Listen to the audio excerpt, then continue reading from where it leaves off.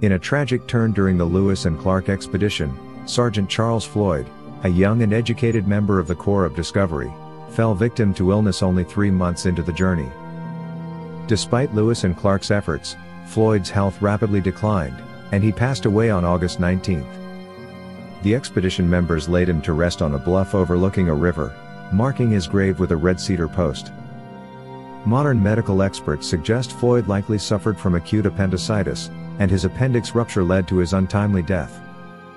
Lewis and Clark's limited medical resources reflected the era's constraints. Astonishingly, Floyd's was the sole loss suffered by the Corps during their more than 2-year expedition through the wilderness.